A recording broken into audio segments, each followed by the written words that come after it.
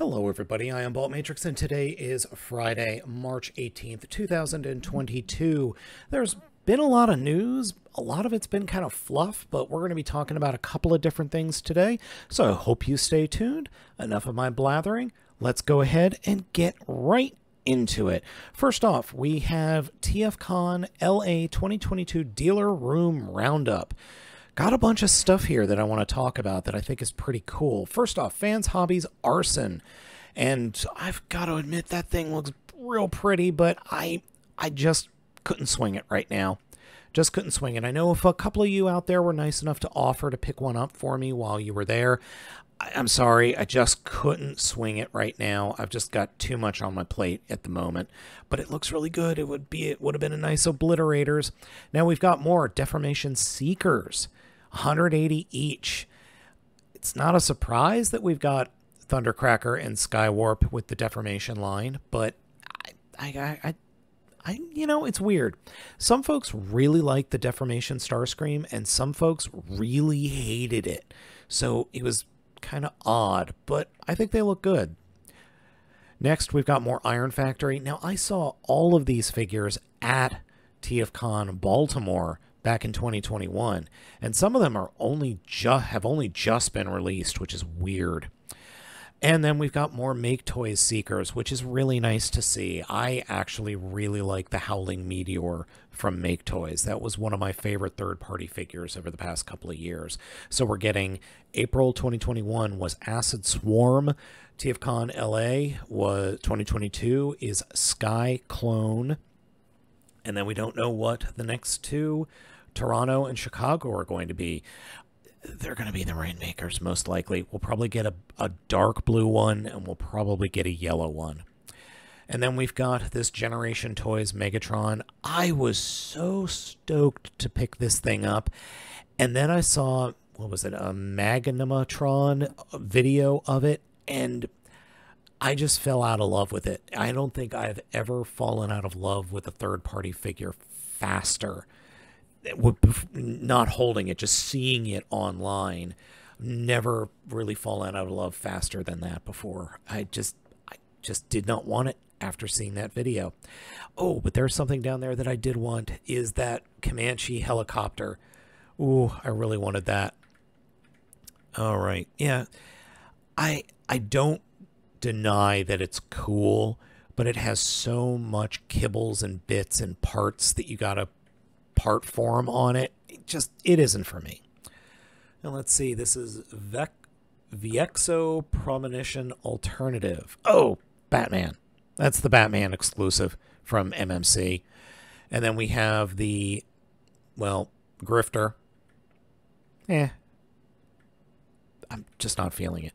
I am feeling Sky Clone though. That is a really pretty purple. I like that quite a bit. That's very, very cool. I like that. Oh, I forgot about the butt flap. Yeah, that thing has one heck of a butt flap. And this is interesting. HTB Toys. Masterpiece crossovers and micro action figures. Oh, that's right. These are the figures that are... These are the toys that are scale, or that scale to the arc. We'll look at those later. More Arson picks. Here we go. Here they are. So tiny. Oh, I love them. I think those are so cool. They need more detailing. These are obviously prototypes, but they are very cool. Oh, and they fit in capsules. I didn't realize that. Oh, that's awesome. Okay, now here is something that's cool. I can't remember who's doing it, but I think it's the same folks, HB Toys. HB Toys, HBC Toys. They're doing G.I. Joe vehicles that transform. Here's Hound that turns into the Jeep from the original G.I. Joe line. That's very cool. That's so cool. I'm really tempted to pick this up. That's really, really cool. I like that a lot. Ooh, though I'm noticing those heels. I don't know. I'm not a fan of those heels, but it's obvious that the seats become the toes. So that's neat. That's neat. They could fit 3.5-inch Joe figures. I like that a lot. And here is the MMC Deathsaurus, which I swear was announced like 2 years ago. Or is this Ocular Max? I can never remember if this is MMC or Ocular Max, or aren't they the same things? Anyway, looks cool. I don't like the dragon mode. I just think the dragon mode looks more like, honestly, it looks like a chicken. Or, oh, what is the mythological creature that turns people to stone? No, not a carbuncle. That's a cat.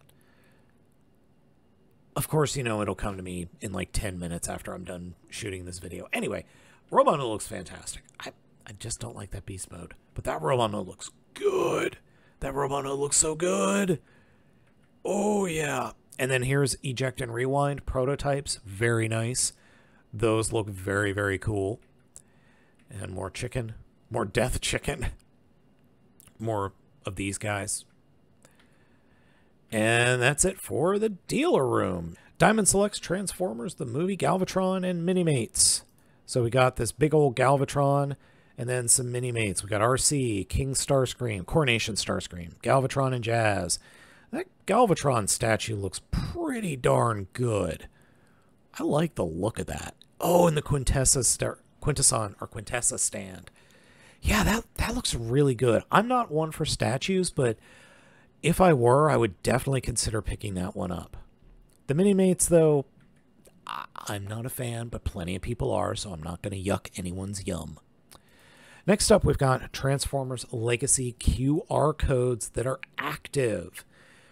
During Hasbro PulseCon 2021, it was announced that new Legacy figures would feature QR codes on their packaging, so you can scan them. And that's what a QR code looks like, and it takes you to a web page. Cool. Cool. I don't know what else to say, but cool. Yeah. That's neat. I think that's a good idea. I really do, but I don't know. Oh, God, they're going to probably try and make these NFTs at some point, aren't they? All right, now we're into the crazy stuff. We've got our possible first look at Rise of the Beast, Optimus Prime, and Optimus Primal with a Tigatron figure that's a weaponizer. Now, these are simplified figures that are really meant for small kids. They really are. So, Prime first. Actually, I think it looks pretty good. I like the way the Prime looks. That's a cool looking Prime. And then it turns into a very, very Beast Hunters-esque Prime mold, or vehicle mode. I like that a lot. I really do. It's very simple, obviously, but it's neat. And now we come to the I've seen things. This is a very interesting design, and I get what they're going for, because remember, we saw previews, or I would say concept art, several years ago of Optimus Primal in gorilla mode. We also saw Megatron as a giant cobra or snake, and then we've recently seen Cheetor, and they've all been this silver color. That's interesting. I am bummed that there's no other paint, but we'll have to wait for the final design. But I would bet the final design is this. Black and silver for all of the beasts. Except we have this weird Tigatron. Gorilla mode looks okay. There's going to be another picture that makes it look a little less okay, but there is posability in the knees. And then here's Primal. Transformation, very simple. Very simple. I believe that you open up the chest, turn the entire... Well, you know what? I'm not entirely sure. I think you grab the entire chest section and it will fold out. And then that's this whole section here, and it'll fold out on this hinge in the figure's crotch, and then turn 180, and it will fold back up. Then you flip up the shoulders, turn the hands, come down to the feet, and turn them 180 degrees. And I think that's it. I really do. But as a very simple transformer, that's quite effective. That's kind of cool. Now, Tigatron, on the other hand, looks like he's having a very bad day. It looks like you split the figure apart, you bisect it effectively, flip the head up, and then plug the arm on. Ooh, that just looks painful. I don't know. I I like all of these figures. I think all of these figures are neat. Oh, here's the primal bending at the knees, essentially. I swear there's a joint missing there, but there might not be. I kind of wish I got a hold of these figures because they look fun. They look simple and fun. And let's face it, we all kind of all could use just a little bit of simple fun these days. I think the only thing I'm worried about, and this is a little weird, I'm kind of worried about the YouTubers. If they're getting a hold of designs like Rise of the Beast figures this early, there's a very real possibility that the movie studios could act. Hasbro's not going to do a darn thing.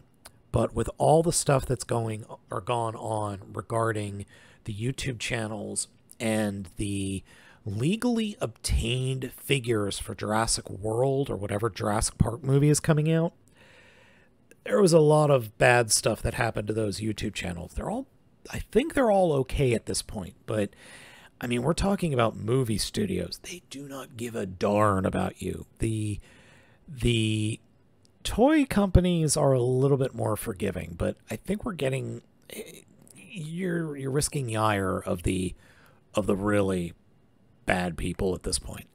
Okay, off my soapbox. I think these toys are cute. I think they're neat. I think they're going to be $10 a piece, which sucks. But overall, I'm looking forward to this line. I really want to see what Hasbro brings us in terms of new figures, especially for the Beast folks, because that's going to be real interesting. All right, everybody, thank you so much for watching. I hope you have a wonderful weekend. It's supposed to be a nice, beautiful day here, or days on the East Coast. I hope you're able to get outside a little bit, even though it's pollen season. Thank you so much for watching. Be sure to hit those like and subscribe buttons. As always, I have been Baltmatrix, and I'll catch you all next time.